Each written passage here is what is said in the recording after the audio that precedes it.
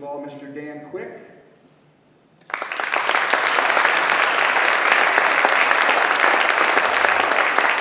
Mr. Gregg Neuhaus.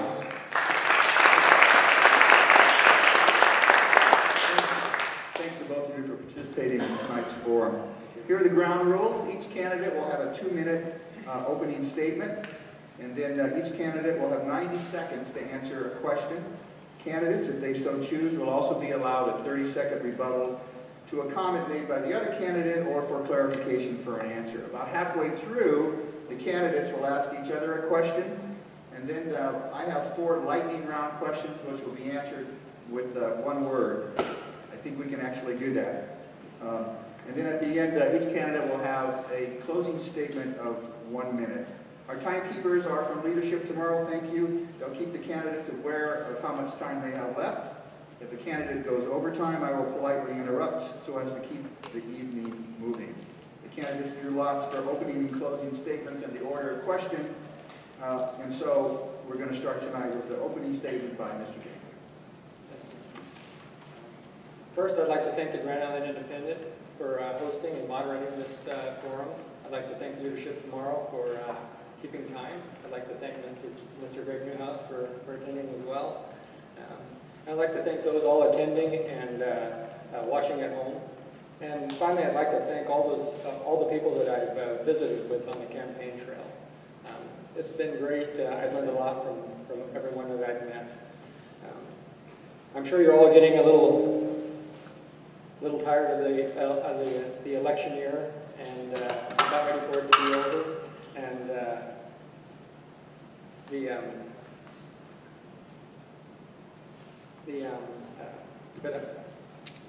but we cannot deny that Grand Island has a huge choice to make in this upcoming election year. That's why I'm standing here before you, because I believe that I'm the best choice to represent Grand Island, and not just working families, but all the citizens of Grand Island. There are many big issues to work on in the legislature, and especially with this being a budget year. I want to be in Lincoln to be a part of that. I will be a voice for working families and business to make sure that Grand Island is well represented. If elected, I can guarantee you I work hard every day to ensure that Grand Island receives their fair share from the state and working to improve our state as a whole. Grand Island deserves a legislator who isn't afraid to work on both sides of the aisle and to come to common sense solutions to everyday problems. Thank you. Thank you, Mr. Quick. Mr. Neuhaus. Thank you. Practicing law, I often help people in times of great difficulty. I help them overcome those difficulties and put their lives back together. You'll soon decide who's going to represent you in the legislature. The legislature is at a crossroads. The skills that I have honed in my law practice will help me to be effective in the legislature. Effective representation takes more than just hard work. It requires the ability to negotiate, to debate, and to build a consensus. You must be forceful and yet understand the values and the position of your adversary. You need an analytical mind. You must work with those whose positions are diametrically opposed to your own. And the practice of law requires those exact same skills. I understand the value of hard work. Leslie and I have worked very hard to get to the positions we're in. I have no rich relatives. We've inherited no fortune. My father died when I was 19, and I worked my way through college doing construction jobs. I poured basement walls, and I was a brick tender. And during the school year, I tended bar and worked retail. After college, Leslie and I worked and saved to pay for law school. John was just 4 months old when I started, and Leslie stayed home with him, so I worked as a law clerk and took as many hours to graduate early as possible. While law school normally takes 3 years, I graduated in 2. Money was tight. Building a law practice means that you pay everybody else first and you take what's left over, if anything. I never missed a payroll. I know the value of money. Because I understand the value of hard-working money, we had to be so conservative with our money. I value every penny, and I'll take that same fiscal conservancy to Lincoln. I'll work both hard and smart. Thank you, Mr. Neuhaus. Okay, we're going to start with the questions. The first question is to Mr. Quick, and Dr. Watkins, I believe you have that question. Thank you. First question concerns a topic that's been in the news a great deal over the last several months. It has to do with our state's prisons. The state is struggling on a number of fronts to keep its corrections department properly staffed and maintaining staff after they have been hired. What would you consider as guiding principles to address the issues facing our state prisons? Mr. Quick? Well, I know that is going to be a big thing to handle. Those men and women that work at the prison are working in dangerous jobs, and I think one of the issues is they're working a lot of mandatory overtime. They're understaffed, so working a lot of mandatory overtime, and I believe, from what I understand, they are underpaid. So I think if we can work to get their wages up, and I think it will entice others to apply for those jobs. And then we have to make sure that there's safety in the workplace. We've got to make sure that those people are kept safe and out of harm's way. And eventually, along the way, we're going to have to work towards some type of prison reform so we can reduce the numbers in the prison. And I think that will help with that situation as well. Mr. Neuhaus? Thank you. I agree. Funding is going to be essential in our prison reform. And I think Governor Ricketts is approaching it that way.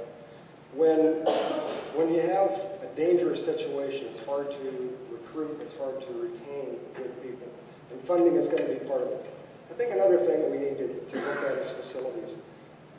I like the federal model where we have the nonviolent offenders facilities. Yankton, South Dakota is an example. They took an old college campus and they turned that into a prison. There's no bars, there are no fences, and those guards are safer by far. And I think we need to look at doing something like that.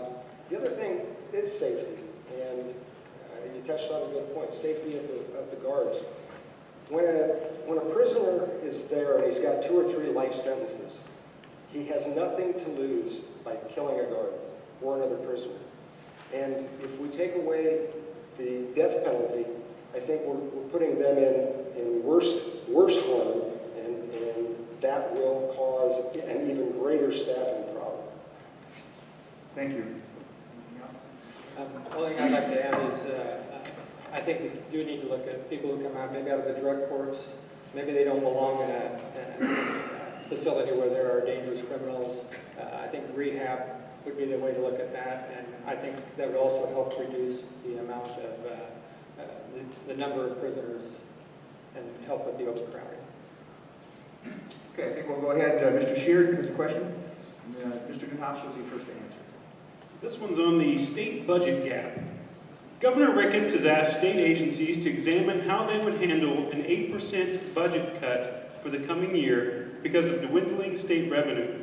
Yet there are problems in departments such as Health and Human Services and Corrections that seem to call for the state spending more on staffing.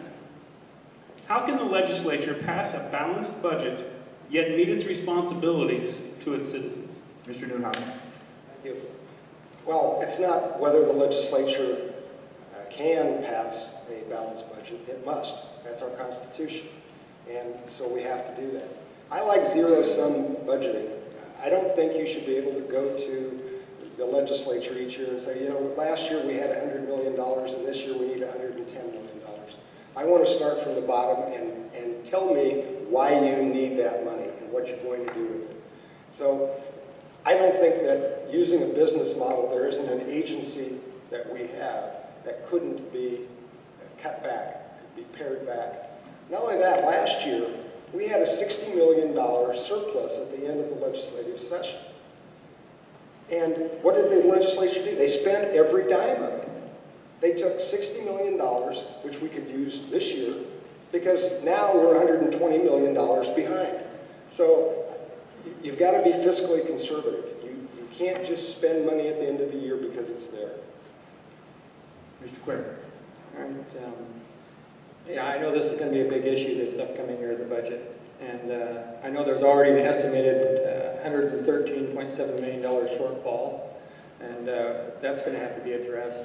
And I know some of the departments will have to make some cuts, but we've got to ensure that our schools and they're not cut too deeply, so because we need to afford our children a quality education. We also have to make sure that we fund our roads and bridges, because that's going to create jobs in the state. That's going to also bring in employers if we keep our roads and bridges in good condition. We do need to cut wasteful spending. I agree with that. But we've got to make sure that we don't cut it so deeply that we affect the very programs that provide for working families in the state, and actually for businesses as well. Thank you. Anything else, Mr. Neuhaus? Okay, we're going to move on. Dr. Watkins has a question, and this will be for Mr. Quick. This is actually quite related to what we've been talking about. The topic is income tax policy. Do you support lowering the income tax rate in Nebraska? If so, how would you make up the loss in revenue to the state? Mr. Quick. Well, for me, actually, out on the campaign trail, I've never heard anybody actually talking about income tax cuts. You know, I've heard them talking about property tax cuts, but not income tax. And I would actually not be in favor of cutting the income tax, because we have to have enough revenue to fund all the programs that we need. And if we're going to give property tax relief or cut sales tax, we got to come up with the revenue somewhere. So I would be against any kind of income tax cuts at this point, but I'm willing to look at it as long as that the working families aren't hurt in the process too. I mean, I guess if you're going to give the tax to the ones who can't afford to do the paycheck to paycheck, that might be one way to look at it. But I think if we're looking at reducing property taxes, and that seems to be the biggest issue that I hear about, I'm not sure how we can set income taxes at this point. Mr. Neuhaus. Thank you. Well, of course, property taxes are a big issue, but the thing about income tax, and I think the premise of your question is incorrect, every time income tax rates are reduced, income tax revenues go up. It works every time. It always has, it always will. Because people will make more money. And when you reduce the tax rate on corporations and businesses in this state, you'll attract more business. They will pay higher wages. That increases the income available to be taxed. So, you know, I don't know that I suggest any drastic cuts in the rates, but we're one of the highest taxed states in the nation, including our income tax rates. And, you know, it doesn't take much income to get to Nebraska's highest tax rate. You don't have to have that much money to get there. And so, you know, I don't think cutting tax is ever a bad idea.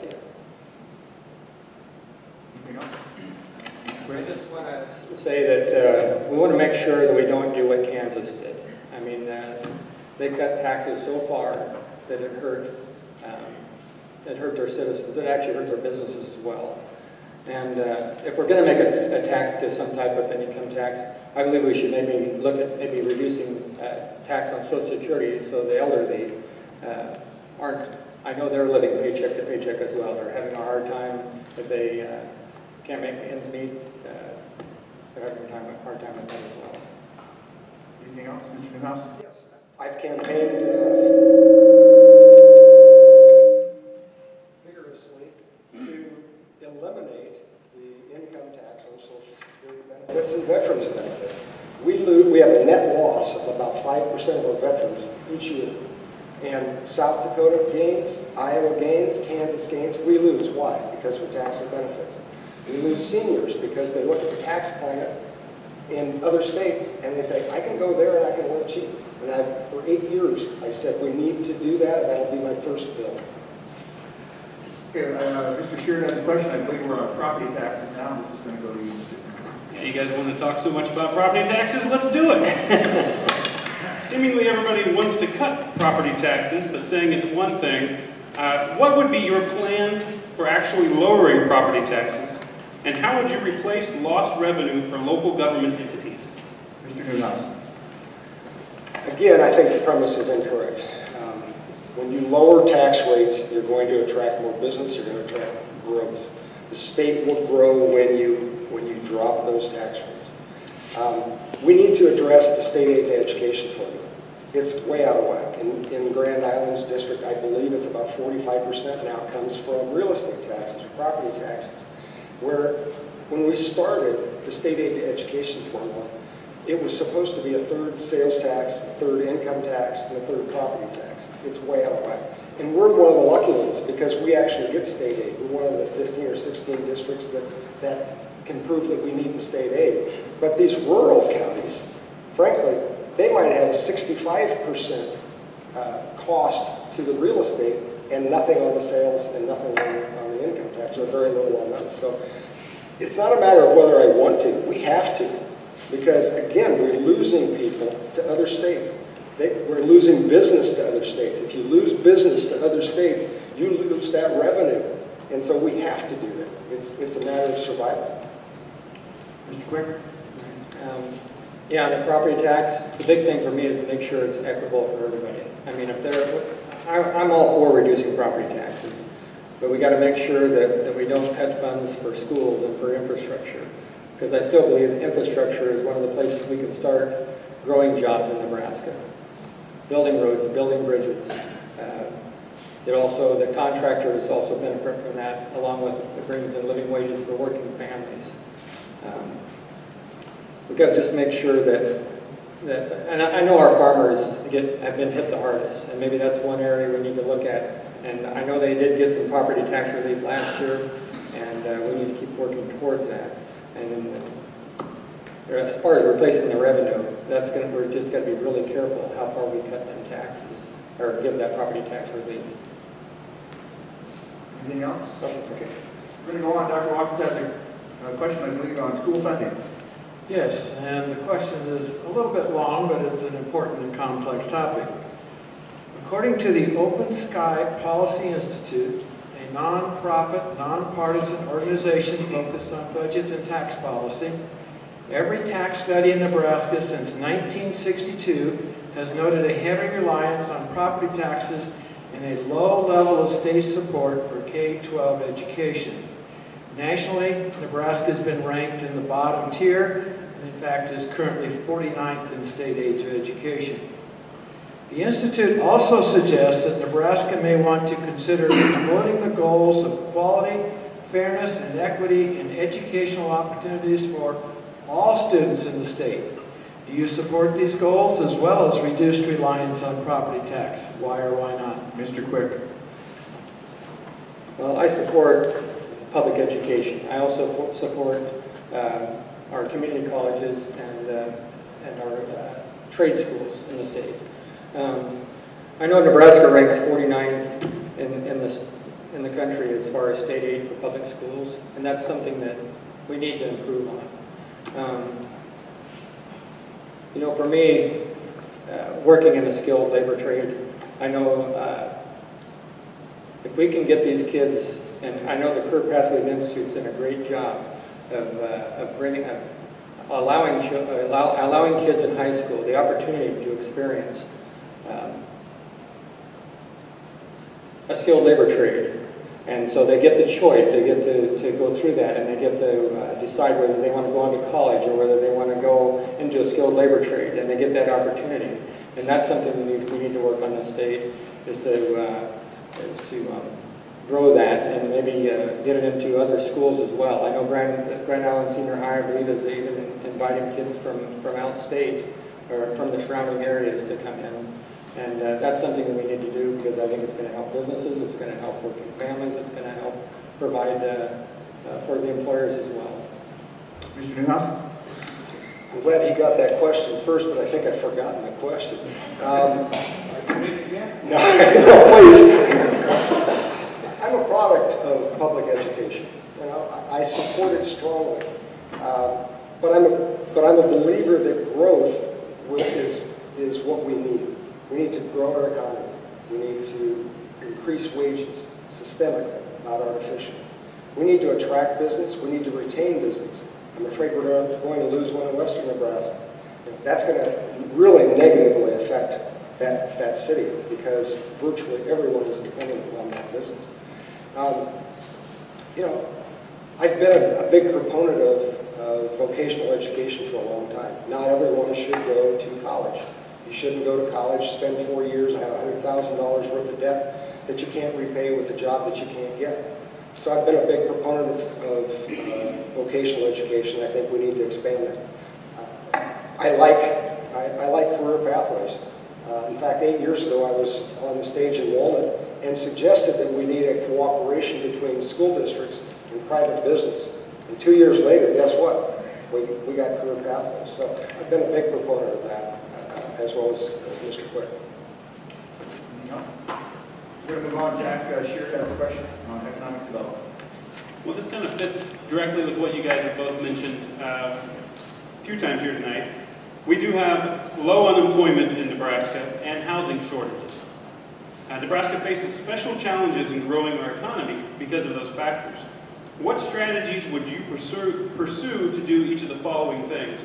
Attract desired businesses and skilled workers to our state, develop the skills of the existing workforce, help existing businesses thrive, and diversify Nebraska's economy. Mr. Neuhaus.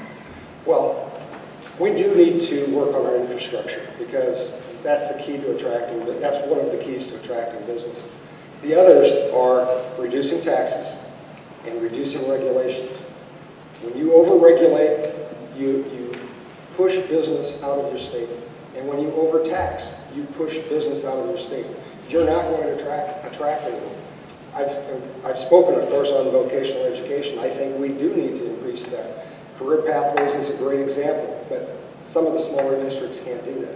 We do need to have that. We need to attract business by making a good climate. We need a trained workforce with vocational education.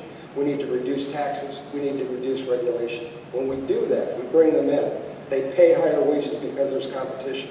You said that we have low unemployment, but we have very high underemployment.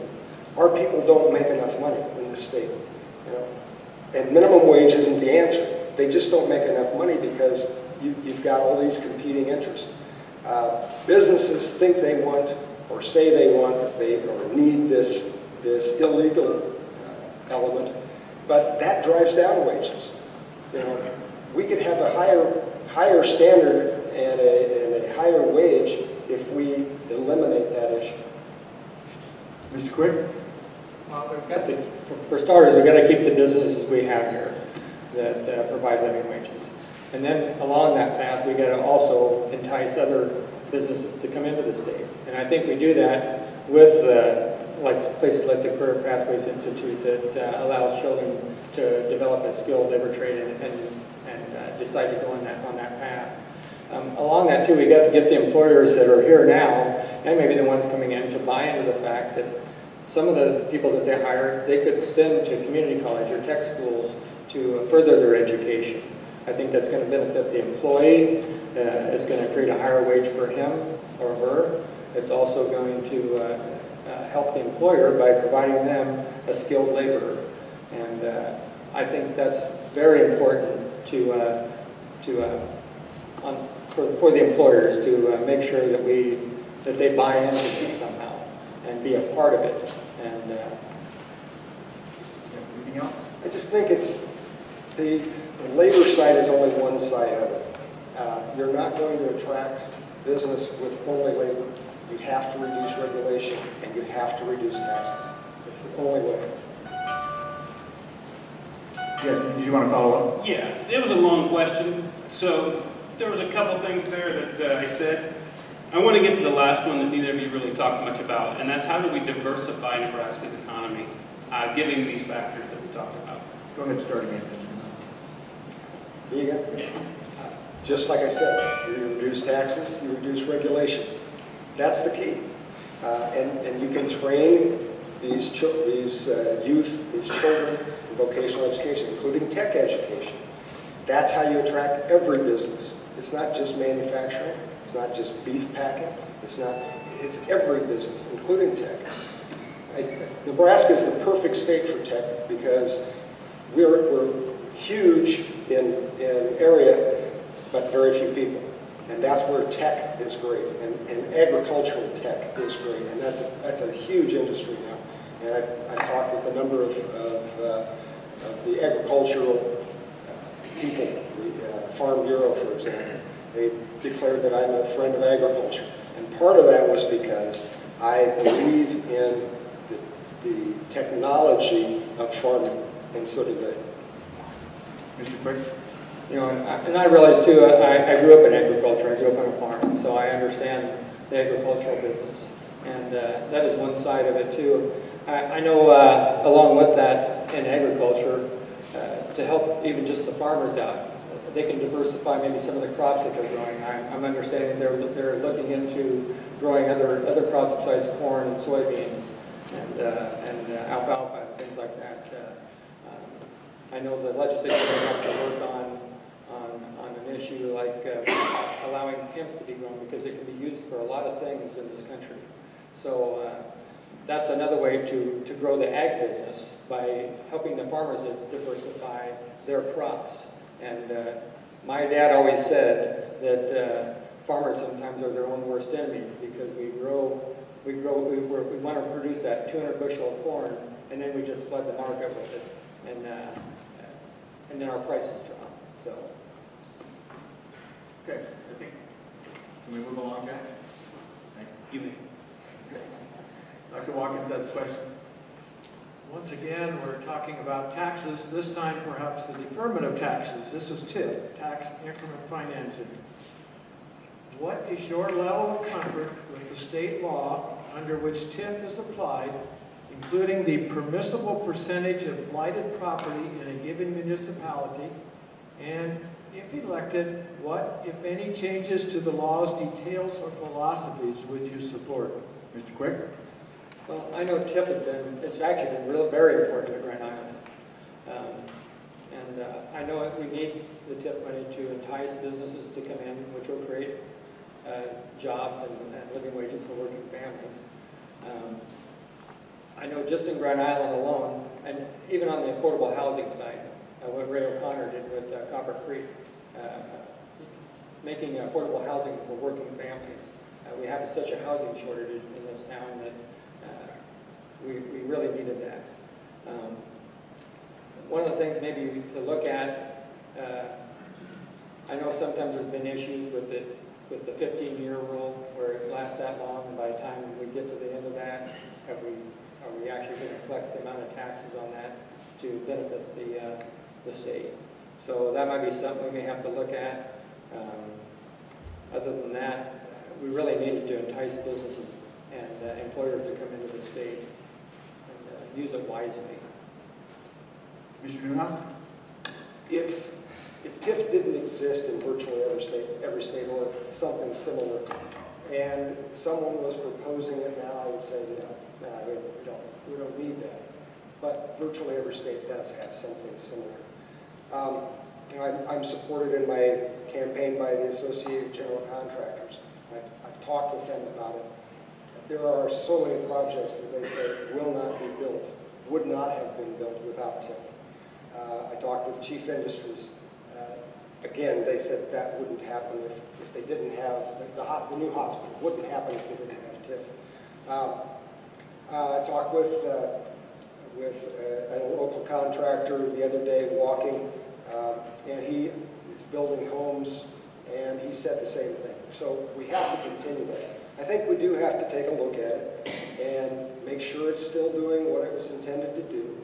I think that Virgil Hardin of the school district questions the 15-year term, and it does seem like it's always 15 years. But that's something on the city council side. That's really not the legislature. We could go back and we could mess with it, I suppose, but without it, a lot of things don't get built, and that's going to affect our labor force, and that's going to affect our businesses. So I think we keep it as it is for now, unless somebody comes up with a better plan. Okay, we're going to have the candidates ask each other questions. Mr. Quick, you want to start with your question for Mr. Neuhaus, and then finish the same 90-second, 30-second I guess I'll ask a tax question. So, but since we're on taxes. We haven't had it yet. Sorry. High property taxes are a concern of mine and most voters in Grand Island. You had stated that you want to eliminate state and federal aid to local schools, which accounts for 50% of the budget, which cause a significant increase in local property taxes. Mr. Neuhaus, why do you want to raise the property taxes? Well, first of all, I never said that. I would never say that. I didn't say I wanted to eliminate federal or state funding of schools. I said I wanted to eliminate their control of our schools. I don't want someone in Lincoln or someone in Washington telling our teachers what they have to teach and how they have to teach it. It wasn't, I never, ever said that. Okay. Mr. Neuhaus, a question for Mr. Quick. Mr. Quick, you have consistently stated in your literature and your public statements that you would work hard for working families. You've also stated that you want to expand Medicaid or Obamacare in Nebraska. So please tell us what you think Nebraska spends on Medicaid now, how much more you want to spend, who you intend to tax to get that money, and how that helps those working families. Well, currently, there are 70,000 Nebraskans that fall within the coverage gap for Medicaid expansion. Those families are working families that are finding it hard to make ends meet.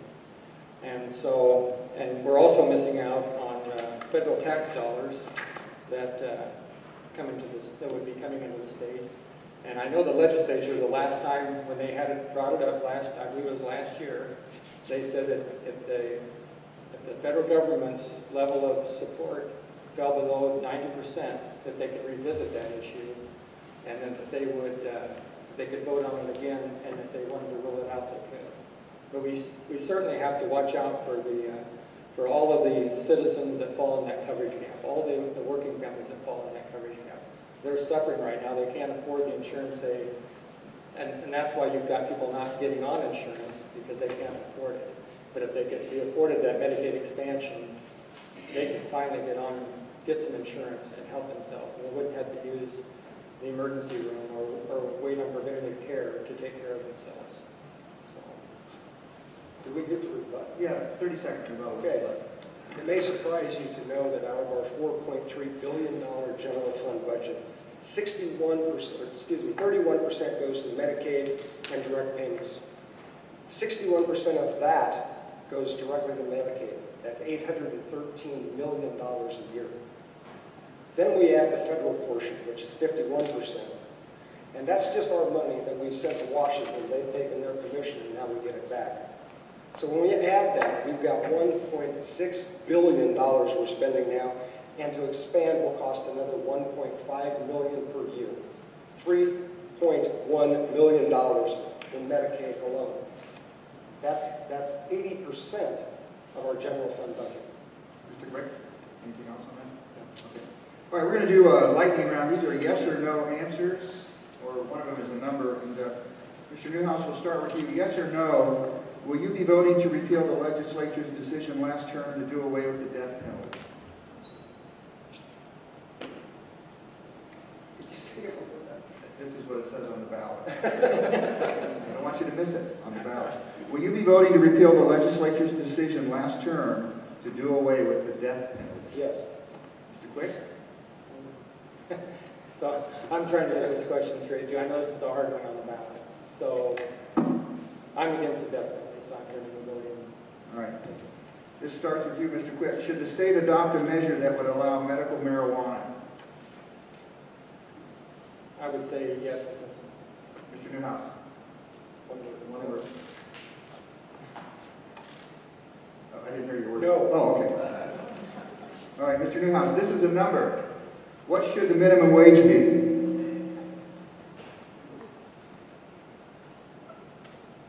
That's my answer. No answer. Okay. There should not be. Mr. Quick? Well, I believe it's what it is now. I believe 9 is now. Okay. This is Mr. Quick, start with you. Should the state consider any repeal of the inheritance tax? Yes or I no? would say no at this time. No. Okay. All right. We're going to move back to questions. Mr. Shear has a question. No more lightning. No Take more your lightning. time. More than one word is fine. Take your time on this one. Because it's an important question. What do you believe is the most important issue of this upcoming legislative session? This is Mr. Neuhaus. Comprehensive tax reform. We need to start from the beginning, and we need to relook at everything we do on the tax side. I think that's the single most important issue that we'll face in the legislature this next session and 4 or 5 sessions after that. I believe it's going to be the budget. I think that's going to be the biggest issue that faces us in this upcoming legislative session. So many programs can be affected if we're not careful what we do, and we got to make sure that if we're going to make tax cuts, that it doesn't affect businesses, it doesn't affect working families, and it doesn't affect schools, it doesn't affect the roads, because we still need to grow the economy. So I believe the budget is the most important issue that's going to be up in the upcoming session. And that's why I said comprehensive tax reform. Not piecemeal, not this tax, not that tax. Look at the entire tax situation of our state and decide how we can make it more attractive to businesses, to the youth that are getting out of school, to the veterans that are retiring from the military, and for our senior citizens who are leaving our state in droves. Anything else, Mr. Quick? Okay. We're going to move ahead. Dr. Watkins has a question, and Mr. Quick, you will go first here. This question's topic is coalition builder. The unicameral is a unique body. We're the only state in the United States that has only one legislative body. It's intended to be nonpartisan, although I think it's kind of like T-ball games. Nobody keeps score, but everybody keeps score. Setting aside whatever political party you may associate with, how will you be a coalition builder to represent this district? Mr. Quick? Well, I truly believe, and I've said this going door to door, people have asked me what party I belong to, but I tell them it should be more about the person and less about the party. We need to work together, all of us, to help the citizens of Nebraska. I think you see on the federal level the fighting and the bickering that goes on. I think Nebraska is fortunate that we have the unicameral. We need to hang on to that because it's so important to this state. You know, I told people too going door to door, if the federal senators in the House of Representatives would just work together to help the American people, they could get so much more done. And I think that's what I look for when I go down to the state legislature. I want to work with everyone. It doesn't matter. I don't care about party. I care about the people, and I care about the people that I represent. Mr. Neuhaus? Thank you. Yeah, I get that question too. I don't just say we're nonpartisan. I tell them what I am. I tell them the truth. And then I explain the nonpartisan nature of our legislature. Frankly, I like the nonpartisan effect because you can cross the aisle, although there isn't a aisle, but you can cross lines, but you have to build a coalition of people that you disagree with.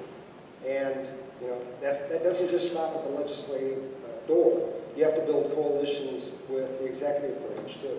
You have to build a coalition with the governor, who I appreciate his endorsement. I think I've met every state senator, sitting state senator. I've had a conversation with virtually all of them. What I do as an attorney is not represent myself. I represent other people. And to do that, you have to work with people who you disagree with. Who, in fact, you disagree completely with. Whether it's a criminal case, whether it's a domestic case, you've got to work with other people. And I do it every day, and I've done it every day for 36 years. So you don't necessarily build a coalition there, but you have a good relationship with other attorneys, and you can work together. together, and most every case you work on, you will settle. Anything else? Okay, we're going to stay on the theme of independence, I believe. Mr. Shearer? Although you guys may have just answered this question already, we're going to ask this one anyway. Given a political ruckus between a group of 14 state senators and the governor after the last session about their lack of support for the governor's agenda, describe how independent you would be from your political party as a member of the nonpartisan legislature, most importantly, representing the 35th district. Mr. Neuhaus, you go first. I'm first again. Sorry. Well, I was interviewed by the Omaha World Herald last week, and they said something to the effect of, well, you know, you've been endorsed by the governor and supported by the governor. Will you be beholden to him? And I answered, absolutely not. And I explained that to the governor when we met, and we've met several times, but I said there are issues that we're going to disagree on. And for example, one of them is going to be gambling. Because in Grand Island, Nebraska, in the 35th district, gambling is important because Fodder Park is important. And I explained that to him.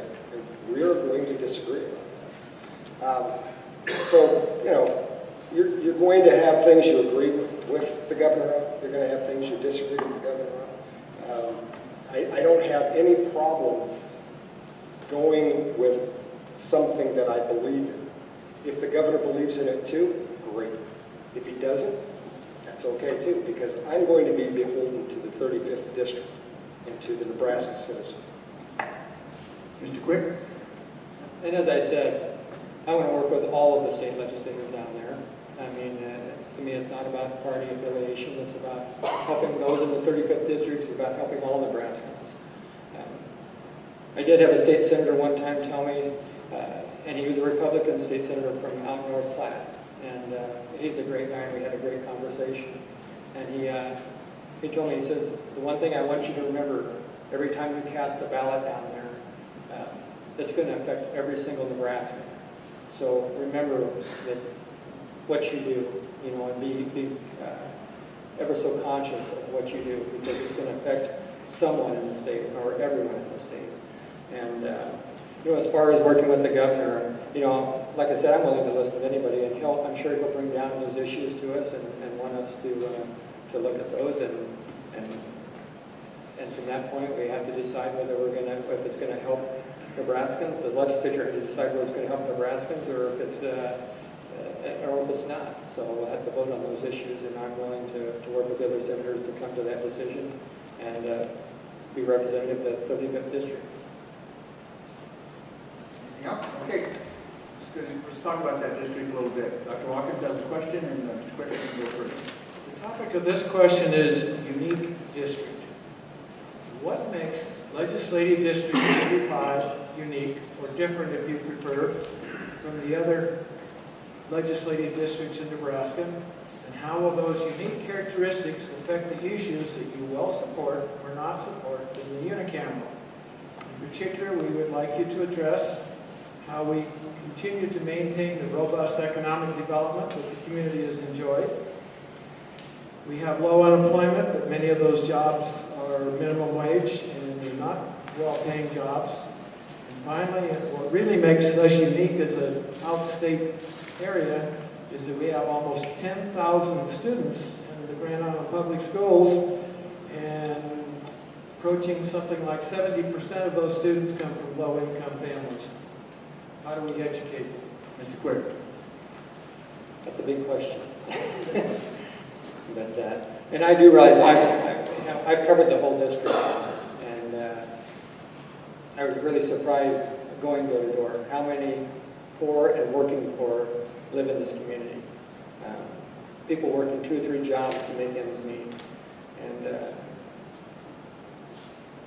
there's just so many of them out there that we've got to do something to help them, and bringing in jobs at pretty living wages is one of them. So I am a big supporter of the economic development and trying to bring in employers that work great living wages. I know Grand Island has grown so fast. We've almost outgrown the job that provide living wages. There's been a lot of service jobs come in, restaurants, and those are all great, and we're happy to have them. But they don't provide the living wage to meet what working families need. And as far as education, and I'm telling you, education is so important, and we got to start with the preschoolers. I mean, it's to build that foundation, and so we're going to have to find a way, and I'd like to work on that to provide for those children to receive that quality education, because they're going to become our next providers. They're going to become our next citizens and grow up and be. I'll stop there. Mr. Neuhaus? Well, I've also walked the entire district, and we have the richest of the rich, and we have the poorest of the poor in our district, and they live within a mile or two of each other. And I tell people, people that I associate with, middle class, upper middle class, I tell you don't have a clue what some of the people in our district go through. Go to their home, look in the door, talk to them, but you don't really have a clue. On the other hand, some of the poorer or poorer, economically poor people don't understand the other side. And they don't understand that it's not all gift, it's not all who you were born into. There's hard work involved. There's hard work involved on both sides. And I'm glad you said something. We are underemployed in this state. We've got way too many minimum wage jobs. And frankly, we have way too many under minimum wage jobs. People that are working off the books and are keeping wages down. So if you really want to raise wages, I think those are kind of the things you need to look at. Okay, we're going to move on to Shear. Question, let's start with Mr. Neuhaus. Well, another two-part question. When you think of Nebraska in 2016, what do you consider our identity? And for the future, what do you consider the state's vision? Our state's vision. Mr. Neuhaus? Our identity, I think now our identity is primarily ag-driven economy. And I like our new motto, Nebraska, great life, or good life, great opportunities. Because I think that's our vision, is to provide more opportunities for business people, more opportunities for laborers, more opportunities for families to raise their children, educate their children. And so I guess our vision should be opportunity. How can we make our state more secure? How can we make it more prosperous? How can we make it more inviting? And what will keep my grandchildren and your grandchildren in Nebraska? And I think that's that opportunity. That's what we have to create. Mr. Quick? And I agree, Nebraska is an ag state. I mean, there is a lot of it revolves around agribusiness. And somehow we've got to find a way to bring in other businesses in and let them see that Nebraska is more than just an ag state, that we can provide employees for those people and grow jobs and grow the economy. As far as the vision goes, I think that probably plays right into it, is to show them that we have so many good people here. We have such a good work ethic in this state. I've been on both the East Coast and West Coast, and I have relatives out there. When I go out there, they say, you can go and apply a job anywhere out here, because they want people from the Midwest. They want people from Nebraska, because they know we work hard. They know we're going to get out there and do our jobs. So I think that's another thing we can look at for vision for bringing employers in. They know that Nebraskans are hardworking people. They're going to be dedicated to their employer, so they can provide for their families and do the best job they can. Yeah, I agree with most of that. When you do go to the coast, they do love to hire Nebraskans. And you know why? You know why they love Nebraskans? We're great people. We have great employees here, and we have well-educated people here. But we can't bring those businesses from the East Coast and the West Coast so that our children can stay here. That's the problem. They have better tax climates than we do, and that's why our children leave. Okay, we're going to move on. Dr. Watkins has a question, and the first up will be you, Mr. Quick. What do you, personally, each of you, rank in the legislature that other state senators and your opponent do not? Mr. Quick. Well, I think all of my life experiences are what makes me a good quality candidate. I grew up in agriculture. I understand agriculture. Once I got close to graduation, my dad told me we only had a 168-acre farm, and he says, I don't have enough room for you on the farm, so you're going to have to go and get a job. And that was news to me, but I did go out and look for a job, and I've worked at the grain elevators, I've worked building houses, I even sold shoes once, where I met my wife, lovely wife Alice, so it was a good thing. I've also worked in the public sector. I've worked in also with power generation, so I understand the utility side. I think all of our life experiences, raising our children in Grand Island, and experiencing all those things in life will make me a good candidate. Mr. Neuhaus? Well, I think that what sets me apart from a number of the legislators and Mr. Quick is my knowledge of the law. You know, I've practiced law for 36 years. It's been my life. It's been my livelihood. That's my experience. I've already written laws. I have laws on the books. I have good relationships with sitting state senators. I have good relationship with the governor. And a number of the legislators don't have that. And I'm not saying that Mr. Quick couldn't develop that, but I have it now. I can hit the ground running. I can do things right away. I've got drafted legislation ready to go that all I have to do is on November 9th, print it, and it's ready. So my experience, my knowledge of the law, I think sets me apart from most of the state senators. All right, I think we have time for one more question before our closing statements. Mr. Sheard? Might think of the remaining questions.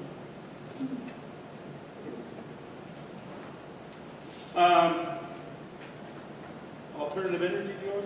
You okay with that one? Let's do the next one. Kittner? All right, all right. All right. Give an easy one. Easy one here, according to Joe.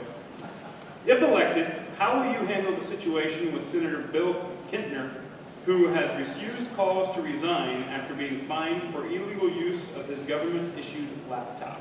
Mr. Neuhaus, you're first here. I was asked pretty much that same question by Mr. Dugan of the World Herald. And I said, when I'm a state senator, I'm going to be sitting as a judge, and I don't have the evidence.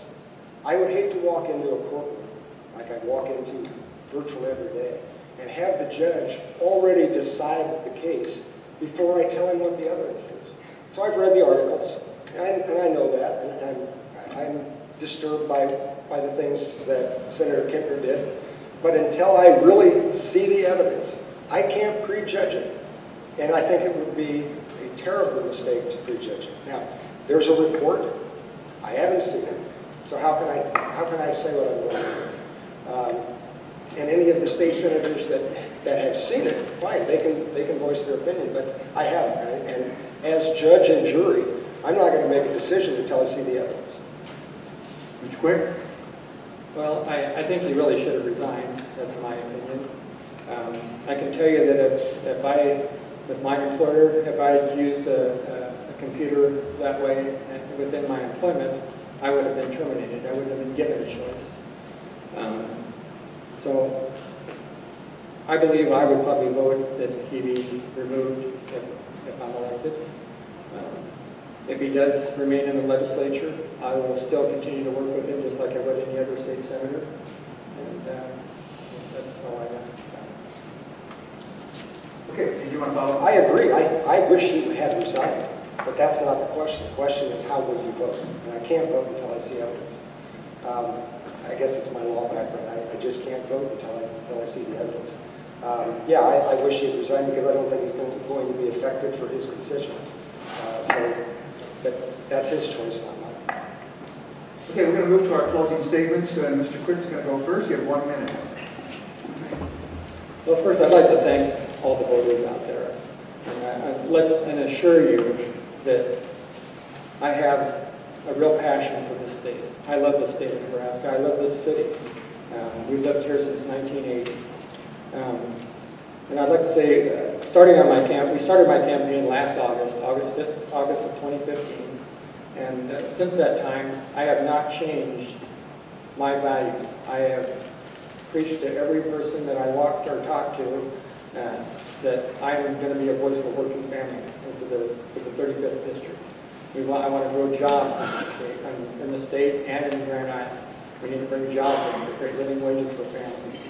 And that's my main thing going door to door, is just talking to you about working family issues and all the things that affect them and how I want to help them.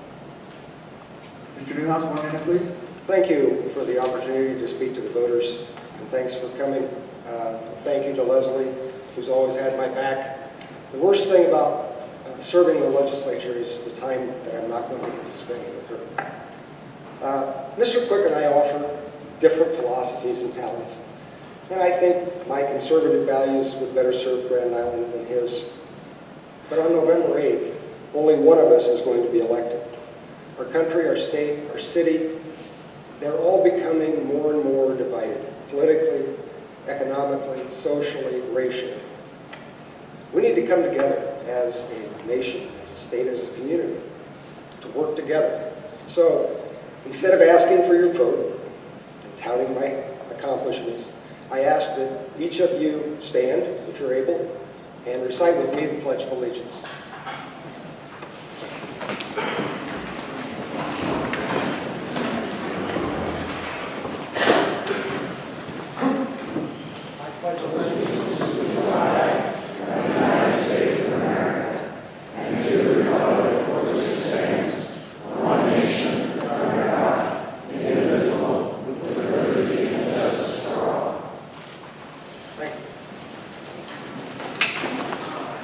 For the second time tonight, applause is in order.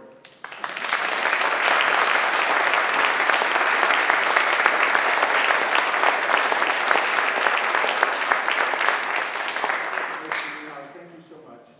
Well done. Great job. Some other thank yous before we close tonight. I'd like to thank Westridge School for their hospitality. Brad Wolf, the principal here, has been great. Jessica Hendricks and Tony Palmer and their crew of timers, crew of one, as far as I can see. Thank you very much. Zach Mayhew and our independent video producer for his work on tonight's broadcast. And to my colleagues, Dr. Joe Watkins, Mr. Jack Shear for being our panel. Good night from the Independent.